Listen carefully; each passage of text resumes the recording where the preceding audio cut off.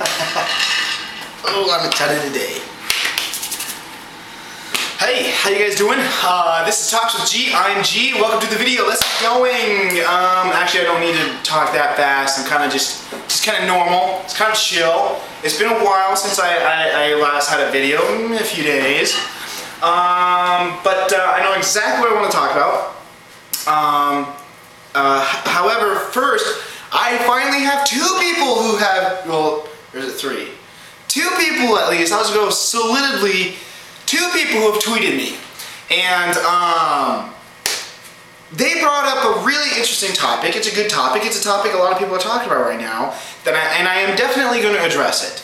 The thing is, though, is that they brought up really good points, and I really want to do a good job talking about it. And it's probably, I know for a fact that it is going to be a multi-stage parts video, because it's a big discussion, and it's something that's an evolutionary conversation. And what is it? Well, it's climate change. They brought up what my thoughts were on climate change. I had some brief tweets. So if you want to see what the conversation was, just go to Talks with G, at Talks with G, the Twitter, and join in. Join in. But anyways, they asked what I thought about it, and I said a few things, and I'm going to get to it. I have a very, I have a very, it's something that needs to be talked about, certainly. And it's a lot of things that I think a lot of people get, I don't want to say wrong, but I think specifically with climate change, people can tend to, it's really easy to pick a side. You know, it exists, we're killing the planet. No, it doesn't exist, it's BS. You know, and it's like, it's just really hard to work with either party because their ideas are not being presented in the form of a conversation. They're not being talked about. They're just statements that are based on some amount of information or some denial of information, and then they're just static. They are static statements. There's no interest to expand on them, no interest to converse with them, and that's one of the issues I have when a number of people talk about it. But might I digress? One of the guys also sent me a message. He said, "Hey, this video is cool," but he's like, you gotta stop the whole G gangster thing or whatever. And I might be wrong, I have to read the message again, and I do appreciate his insight, I really do. He did have some other good points as to some advice or what he liked about the show, or the videos, and I will definitely genuinely take that to heart and look at, his words. But if anyone is thinking that the G in Talks with G has anything to do with gangster or any kind of, I'm so not a gangster, I don't even know how to say gangster stuff. The G in Talks with G has nothing to do with gangs or, real G's or, something from rap. There's nothing to do with that. It's completely different. I just want to protect my right to privacy, my Fourth Amendment, and I just don't want my name out there. That's really what it comes down to. I don't want my full name out there. G is a really short version of my name. Seriously. People do call me G in my own personal real life, so that gets you to guess what my name is. But that's why I'm not a gangster. But that's what they had sold, that's what they talked about, but that's boring, well, that's not boring stuff, but I got more interesting things to talk about. I just have to remember it. Let's see. That's to be continued. That's it. That's exactly what I want to talk about. I think maybe in one of the past videos I was talking about how when I'm thinking about something, or when I was talking about Neil deGrasse Tyson, he talks of the perspective of having the universe being cosmic. It just struck me finally. I was playing around on Google Maps, and it's a really good practical example of what I'm thinking. As a frame of reference, if you're curious. And I'm very curious to see how you guys think about things when you talk about stuff, or think about things in your mind. But one of the coolest things in Google Earth is if you just continually zoom out, you'll just see the whole darn planet, just right there, Earth. When I'm talking about Earth, when I'm talking about history, when I'm talking about how things evolve, how things change, if we were to observe the Earth over 10 10 years, 5 years, 5 seconds, or maybe 5 million years or 5 billion years, if you were to just go to Google Maps right now or right after this video and scroll all the way out, that's what I mean.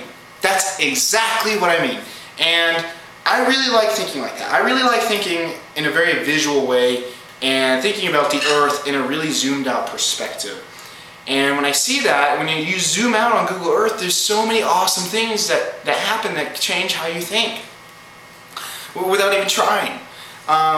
Like for instance, you realize, wow, Greenland is really actually not that big. And then you're like, oh wow, neither is Alaska. Or you're like, wow, Australia is really far from LA. Wow, the Pacific Ocean is huge. And it just changes how you think about things. And then on top of that, you're like, wow, London really is right next to Paris. You know, if you're in England or in Europe, things are really close, so your perspective of distance is different. But even then, it's like, wow, Portland is actually insanely close to Seattle.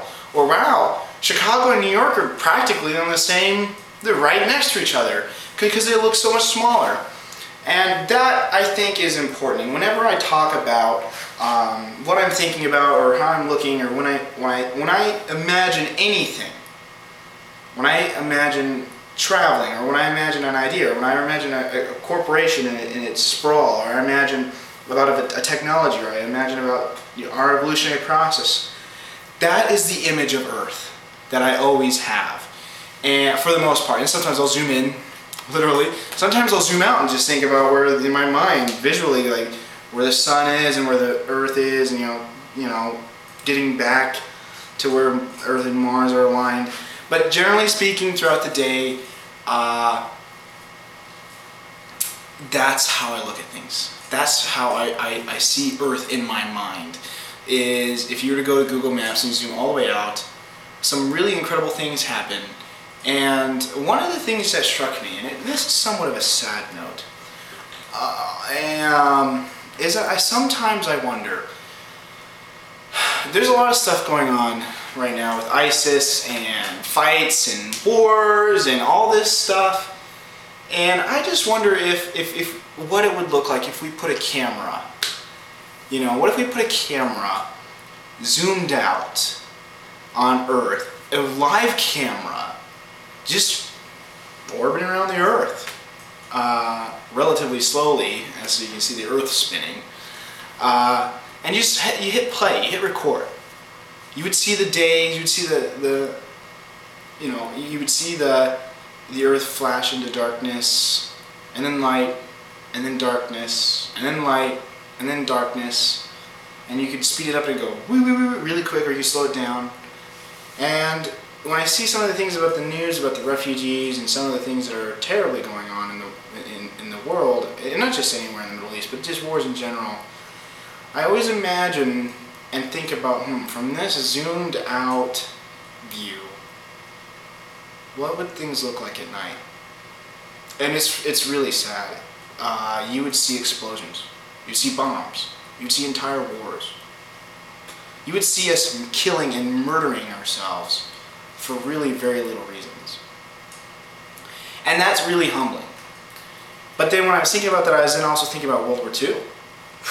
I mean, it's not like the Earth, there's nothing different about World War II and now, in terms of the Earth, nothing different. I mean, just some bigger holes that we made. But imagine zooming all the way on Google Earth, it's a live video, and you're watching World War II at night. That would just be devastating. You would see explosion after explosion, fires, flames, crashes, planes blowing up other planes, bombs blowing up. And then as soon as the sun, all night long, we're just mindlessly, meaninglessly hurting each other for no reason. And it is when the sun rises, all that would just go away. Does the fighting stop? No. No. But the clarity and the blatant, obvious set of human interactions would fade a little bit. And typically, that's the interesting thing to me. That was really interesting when I think about it, because a lot of people say that things go fuzzy when it gets dark out. the lights come on. That's when crime happens. That's when this happens. That's when we lose less understanding, less clarity of our day-to-day lives. If you read a lot about human history and so many other accounts throughout the millennia, so many people talk about, you know, the night is nil and waiting till the sun comes up again. And brightness fills the darkness void, and we're able to live. And then we wait for darkness, and we wait, and we huddle, and we wait for the sun to come back. And that was the complete opposite of what I thought and what I was kind of thinking when I zoomed out on Google Maps, is that some of the most disturbing reflections in the mirror happen at night, are most clear at night. And that's powerful. That shook me greatly. And then, of course, gosh, I didn't mean to go to war straight away. Let's talk about something great. One of the most amazing things I love about the Google Night Maps, especially from the distance at night, zoomed out all the way out on Google Maps, remember, is you see all these lights. Just, ooh, the earth turns into this incredible jewel of man-made light. You can see where all the cities are. You can see where New York is. You can see where Chicago is. You can see where Miami is, where Dallas is, where Denver is, where LA is, where Tokyo is, where Seattle is, where London is, where Paris is, where Sydney is. And then at the same time, you can see where the Mississippi is, because you see all this flood of expansive light, and then the Mississippi, and then nothing, as the lights fade off into darkness as they go into the Rocky Mountains. And then I was thinking about all those other things. You can see the Nile River, you can see all the lights, you can see where we inhabit things, and then you can see where we don't. And then you can see boundaries of entire countries. You can see specific. If you look at oh my gosh, North and South Korea, you see entire South Korea, and then nothing, darkness. And it's not even darkness on the southern side of North Korea. On the northern side, you can see new lights percolating out. And North Korea is just killing itself. It's killing its citizens of knowledge and ideas for no reason, except for the tyranny of a single person. And I thought that was really interesting, and I think I would love to hear more about what you guys see when you zoom out and look at the earth in that way. And that's what I wanted to talk about. And yeah, that's it. That's exactly it. Thank you for watching. I really appreciate it. And oh my gosh, please tweet me, send me Facebook. Like, I get so many ideas and so many things to think about and potentially write down and doing these videos later when you guys talk to me, and I learn more from it as well. I learned so much from you guys. I'm sure I will. I've only learned a fair amount from 2 or 3 people so far. But yeah, Talks with G. I'm G. This is the show. This is the video. I'm going to maybe have another video from Thanksgiving. Maybe, I don't know. I'll have to think about it. I won't be here. I won't be in Oregon. I'll be going back home to New Mexico. And it's gonna be dry. Gonna be a lot of sunlight. But yeah, Talks with G. I'm G. Go to my website at talkswithg.com. You can see all my videos. It automatically populates in a PHP script. All the videos are automatically automated and updated.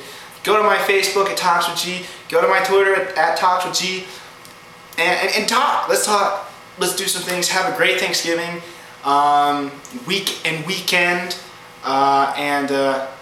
We'll be doing this again soon.